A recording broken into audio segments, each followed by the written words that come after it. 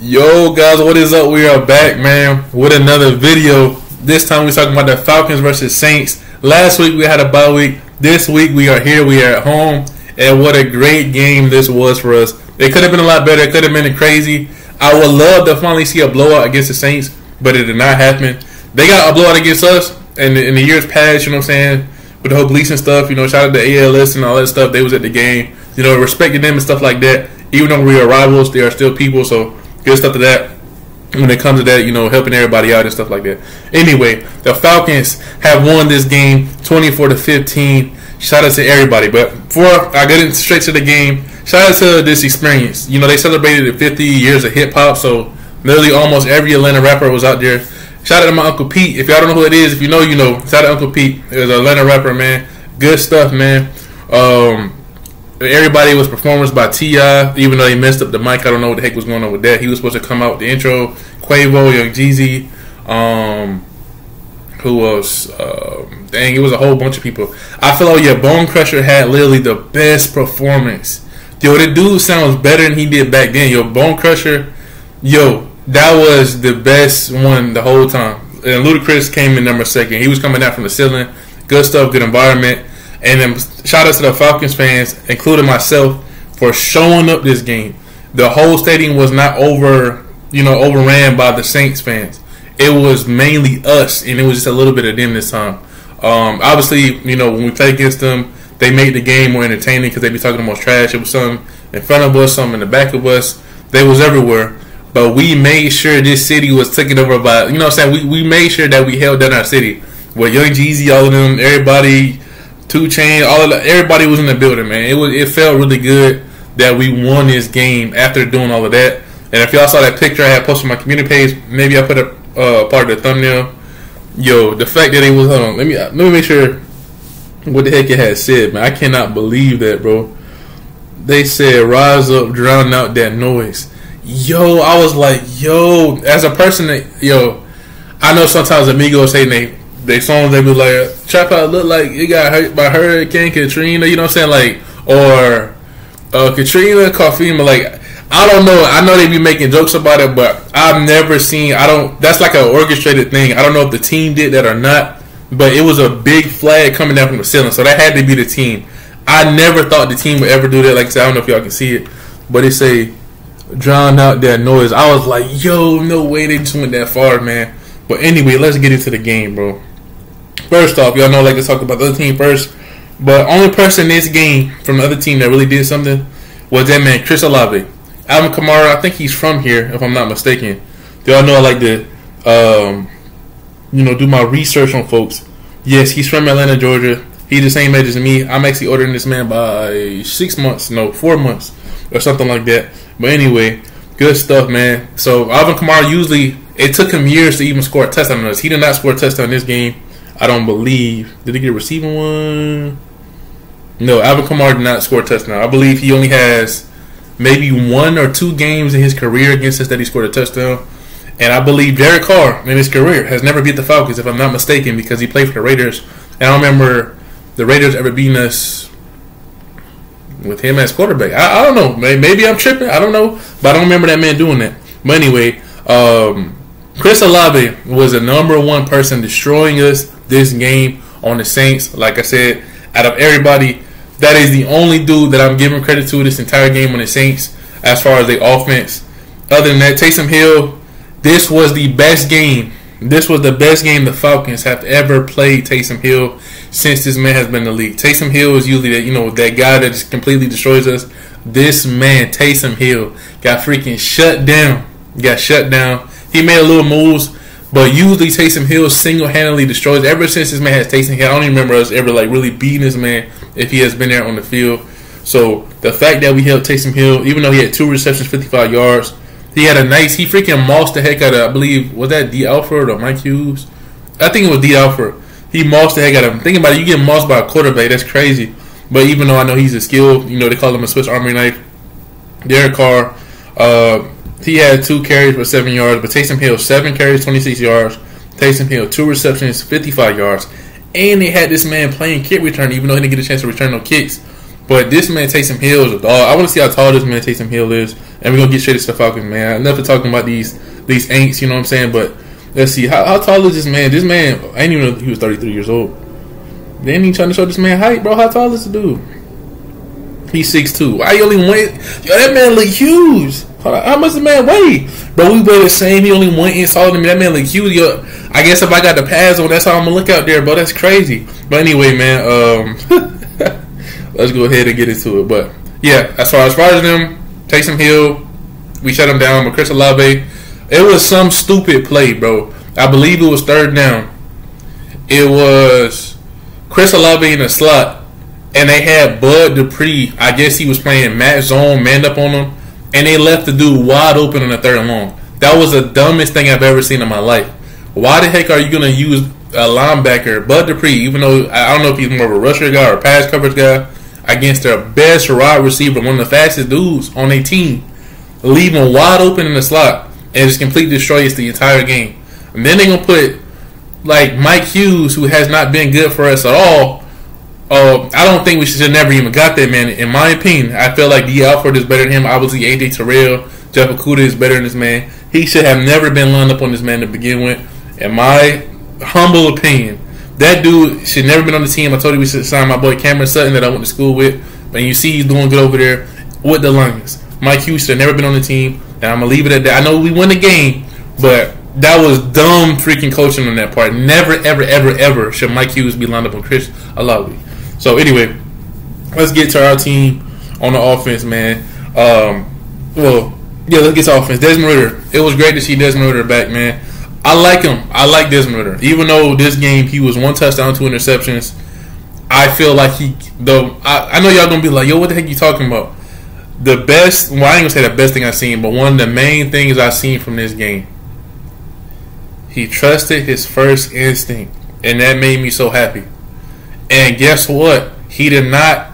I don't think he got sacked this game. I don't believe he even got sacked. He got out of the pocket and he ran. He didn't be like, oh shoot, wait till the last minute and then take off. He ran. He literally ran 7 carries. He ran the ball 7 times for 30 yards. Averaged 4.3 yards a carry. That is amazing. Yo, shout out to Desmond Ridder. I seen his progress. And also, he did not just sit there and just take a sack. He threw the ball away. When I seen that man throw the ball away, that made me like, yo, this man been in the room. I don't ever remember seeing this man ever throw the ball away. So the fact that he threw the ball away, and the fact that he basically extended plays the way that he should be extending plays. I told you, I feel like this man is very Mahomes-esque, but he hasn't reached to that point yet. But this man right here, Desmond Ridder, even though the stat sheet doesn't look too good for him, 13 for 21, 168 with 1 touchdown, 2 interceptions, he cleaned up some stuff today, man. This is a better Desmond Ridder than we got from the start. And if y'all didn't know, when they showed that video package, the Falcons touchdown so far before the bye week last week, Desmond Ridder is the guy that scored most of our touchdowns this season. Whether it was passing, whether it was rushing, he is that guy. You know what I'm saying? He's the guy. Yeah, the guy. So, even though obviously I like Taylor Heineke and stuff like that too, but I'm glad Desmond Ridder is a starter. I'm glad he needed that sit down to come back and do what he needed to do. But anyway, this game, Drake London, 5 receptions, 91 yards, average 18.2 yards a catch. Some of them catches, man, it made me nervous. I ain't gonna lie, but he was zipping it up in there. And Bijan Robinson, he had the 3 receptions, 32 yards. Kyle Pitts, 2 for 22, average 11 yards. I still wish we would, utilize Kyle Pitts a lot more. But I don't know what that's about, man. I have no idea what it's about. A first-round draft pick tight end. They don't know what the heck they're doing. They don't know how to utilize them. I don't know if the rumors were true. Like a couple of weeks ago, he was asking for a trade.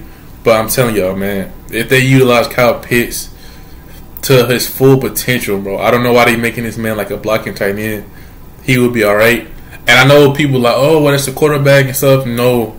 If everybody done played football, y'all know the coaches have plays designed to certain people. And I feel like that messes up young quarterbacks because they don't understand how to read the defense and go to their progression. If they be like, oh, shoot, the coach called this play for that person. Oh, he's covered. I don't know what to do. Like, they just freeze like a deer in headlights. Instead of actually like, okay, that was the first read. That's what they should explain to these players. If the play is not for somebody, that should be your first read. You know, in Madden, it's the red route. That's the first read. If that dude is not open, then you scan the field and do it. Don't just be like, oh, shoot, the play is over. Let me run around like an idiot and throw the ball away. That's what I'm saying. So Arthur Smith, he's supposed to be this offensive guru. He should be telling his quarterback that and not making him scared. Like, why did you do that? You know what I'm saying? Let the man be a quarterback. Let him learn. Let him. I see they let him audible and stuff like that. That's cool and all that other stuff. But come on, man. But anyway, the Tyler Algier had 10 carries, 64 yards, average 6.4 yards a carry. Bijan Robinson, 16 carries, 91 yards, 1 touchdown. They say he averaged the most yards of a scrimmage out of any rookies this year, which is crazy because there was a time where we wasn't really utilizing that man. Even though in the beginning I feel like we was, but then we stopped for a while. But I will say this. This is the person that I feel that really made this game personal, and I love it, and he is a true Falcon, and I'm so glad he's on this team. It goes down to Cordell Patterson. The energy that he gave the stadium today was everything, man. Cordell Patterson, CP, my boy. If there was a jersey that I want, it's definitely Cordell Patterson. I've been liking Cordell Patterson since he was on the Vikings, and I feel like he's truly a Falcon, and I believe he said that he wants to retire as a Falcon. This dude is that dude, man. The energy when he ran the ball, I felt like he was like the extra intention and excitement that he had after he run the ball. Like, it literally got everybody on their seat. Like, we was all fired up, and I honestly feel like the extra intensity was toward the coach. I feel like he like, man, let me get out here and run this dang ball. That's how I felt. It was like, man, they thinking I'm old. They thinking I can't do nothing. They ain't trying to sign me for another year. Give me the ball and I'm going to show you what's up. Because I think he got that first down on third down, and he was just going crazy. He was like, man, let's go. Like, the play was bent over. Like, he was the only one out there, man. He was riling up the crowd. Man, I'm talking about, I felt it from my seat. You know what I'm saying? 200 up. I ain't going to tell you what the road with it, but you know what I'm saying? All up in that thing. And I'm like, oh, shoot. Like, yo, this man is, I don't know. I never, like, the energy, you know, they had to say electricity in the air. When he did that, I freaking, you know, I say wrestling, I freaking popped up for him. I was like, man, let's go, man. Let's go, CP. Like, I was waiting for this man to get the ball. Speaking of that, CP, when he did all of that, they took the man out. And then when Desmond Ridder threw that pick, it should have never happened. We should never even got that predicament. They should have went to the red zone. They should have kept feeding the ball to CP. He would have ran in and we scored a touchdown. That's all I say. If this man is hyped up like that, has that intensity. He's going at the other players like, man, you already know what's up, man. They ain't calling no flags. They up there picking him up and slamming him on the ground. Let this man run mad. They literally have a promo in Madden called Angry Runs because you're supposed to run mad. When I was a kid playing football, they was like, man, get mad at it. You know what I'm saying? Go in there. You know that's literally what coaches say. Why the heck would you take a man out that's full of energy, full of that burst, full of all of it, ready to just smash mouth these dudes? And I believe CP, the last time we beat the Saints, CP was one of the main reasons why we won that game in the first place. So anyway, they should have ran the ball. Not Kyle Pitts, Desmond Ridder should never threw that first pick to Honey Badger in the first place. CP should have ran it in. That whole play call was just stupid. It was dumb. It was uncalled for, and it was just stupid. So I got to say that real quick. So on offense, but one person I had to talk about right now, and guys, y'all know how I am. It's called tough love, but I don't even think this is tough love because there's nothing I love about this man. I have no attachment to him at all.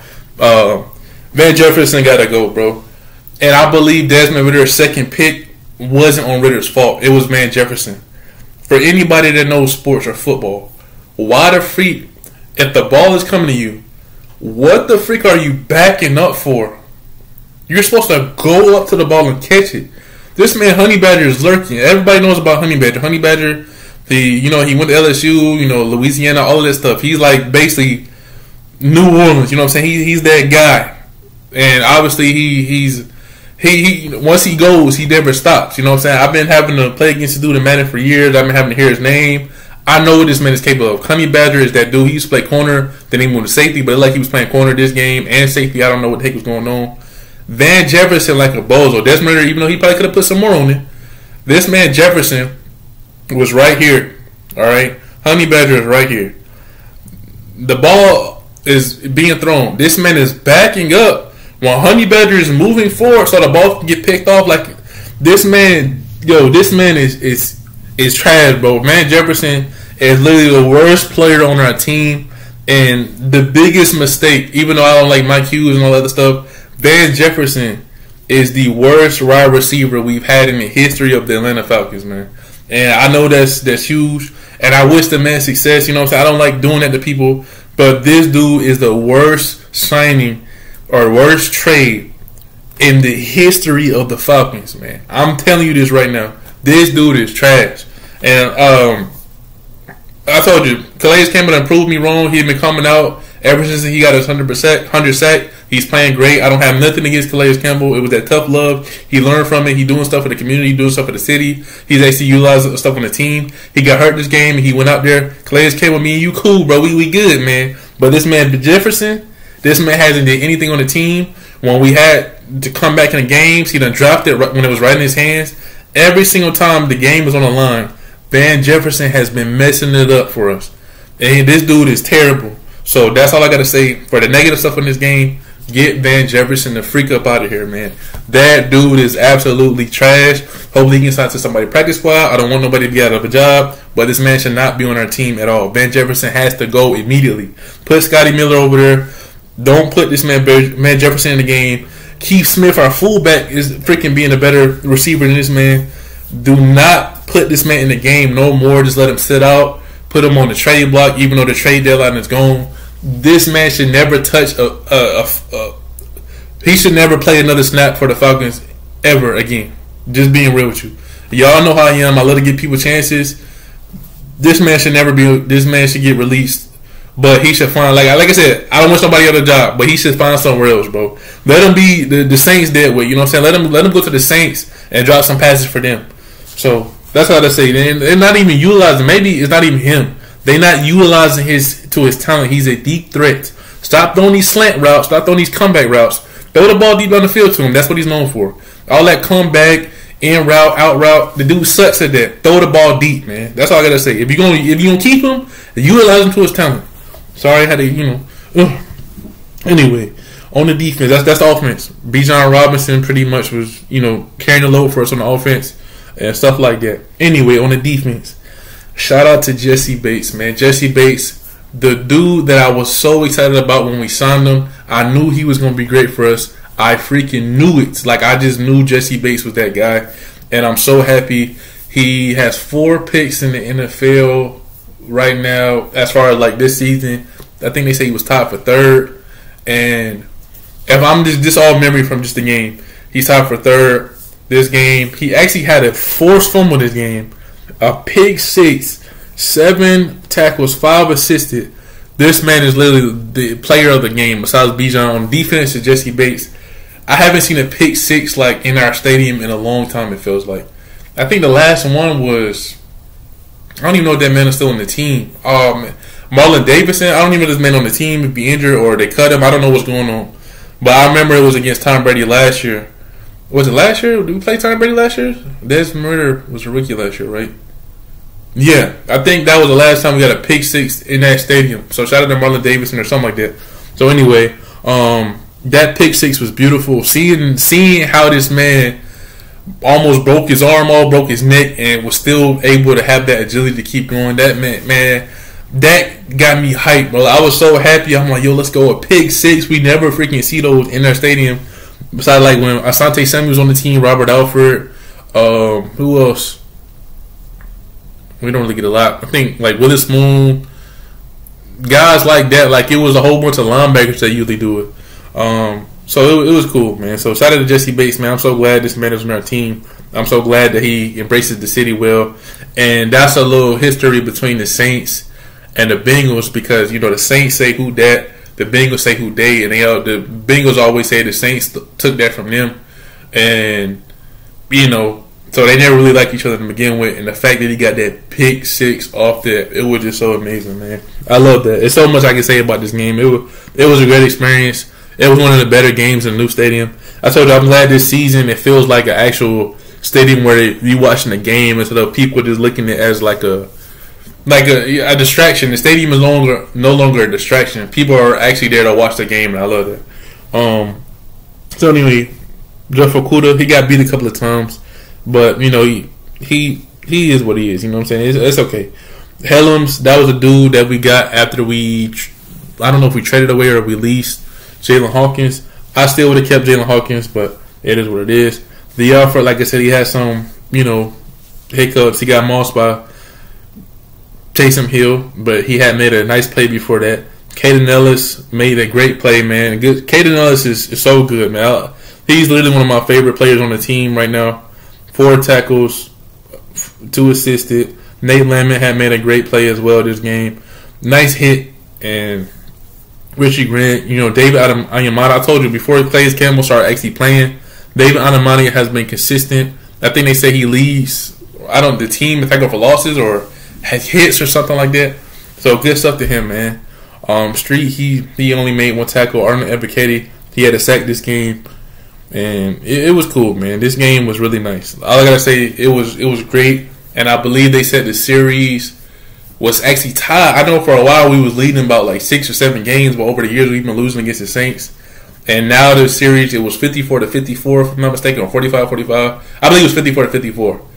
And this was the tiebreaker. So now the Falcons lead the series 55-54. And now the Falcons are winning the division right now against them Aints. And it would just feel good out of everything with the city they putting on. I'm glad they didn't ruin it with everything that was going on.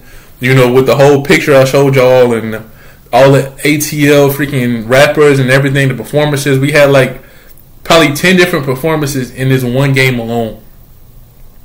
And the fact that they actually showed up. It would be nice if they would show up for the truth sometimes, most of the time. But we always lose those games, like the better than day games and all this other stuff. We'll never do that. But I guess they finally put on for the city, you know what I'm saying? Pun intended, because Young Jeezy and everybody else was there. So at least do it for the dang, do it for your home. Like Drew Brees used to say, for your team, for your city, for your home. This is exactly what the Falcons did this game. And it felt so good, man. This felt great.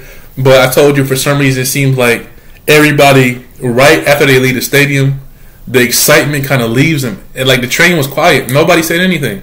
And it was crazy. The only thing when I had was the restroom after the game was over, the Saints fans, they was mad. And the only thing they was saying was, 2083, we got a Super Bowl ring. And I'm like, here we go with this, bro. Here we go. The 2083, they didn't have nothing to do with that, bro. They wasn't even playing that game. They was at home while we was playing that game. I understand this is a thing for all of us, but it's a long time ago. Their Super Bowl win was longer than that. You know what I'm saying? And we all know why they got that Super Bowl ring in the first place. We all know. Everybody knows that we're not stupid. You know what I'm saying? We was their first game when they opened up that new Superdome, after the whole hurricane in the first place. And then later on, they end up going to the dang Super Bowl and winning it after they whole bounty gate, after they tried to kill Brett Favre. So, hey, man, it's a whole bunch of stuff going on with that, man. I don't even have to get into that. Y'all know that Super Bowl was bull crap. They gave it to y'all. I'm not trying to hear none of that. What happened today, the Falcons came out and they played and they won the dang game. We got the dang job done on some Armstrongs type stuff, man. Let's go. So, anyway, Desmond Ridder is that dude. He got to get better. The turnovers, he got to get better turnovers. They scared me when they tried to run that ball at the end of the game. I was like, yo, the dude leads the league in the turnovers. Why the heck would you give him the ball when the game's on the line? I know he's clutch. I told you, this man is really clutch. He only messed up one time. It was that with that Van Jefferson dude. If he failed. So, but I appreciate y'all, man. This is good. So, I'm glad we won this game. I'm glad we up in the series. And I'm glad to see all those performances. Like I said, Bone Crusher had the best performance. It was good to see all the rappers and all of everything. It was good to see everything. It was a rainy, gloomy day. My type of favorite days. Underrated type of days. It was good to see my family. Shout out to my dad, my sister. You know what I'm saying? Shout out to my Uncle Pete that was out there from Rapper Stadium. Like I said, if you know his first name, his real name, then you know. It was great. It was great. It was a great day for the city. It's about dang time. Number one, we gotta just keep this up. I'm about to see who we play next week. What the heck is going on? Y'all know after the thing, I'll let you know how I feel about everything. Falcons versus. Dang, what the heck? Okay, Falcons versus Jets at Jets. Now, real quick, I'm not gonna go too much on it. It is away in New York. I have a feeling, even though they talking about Tim Boyle or something like that, Aaron Rodgers may play in this game. I have a feeling. I don't know what it is, but I have a feeling Aaron Rodgers may play. He may do something. I don't know what he's going to do, but I feel like we always end up with those type of games where I told you, like, oh, the Gibson things. Oh, it was their first game after the Katrina. Oh, you know what I'm saying? This year, Pat Tillman was a tribute. You know what I'm saying? The scorer ended up equaling to 48. He would have been 48 years old next year. And all that. You know what I'm saying? It's a whole bunch of stuff. Every time there's something going on, whereas we played against the Jaguars, and it was their anniversary because they always play there. It was a whole bunch of stuff already going on. We always get those type of games. Calvin Johnson, when he broke his receiving record, it was against us. You know what I'm saying? Like, it's always against us.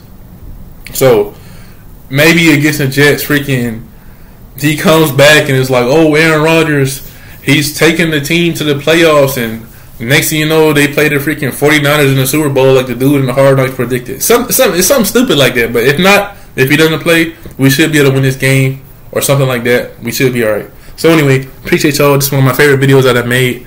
And hey, I told you we're going to get better.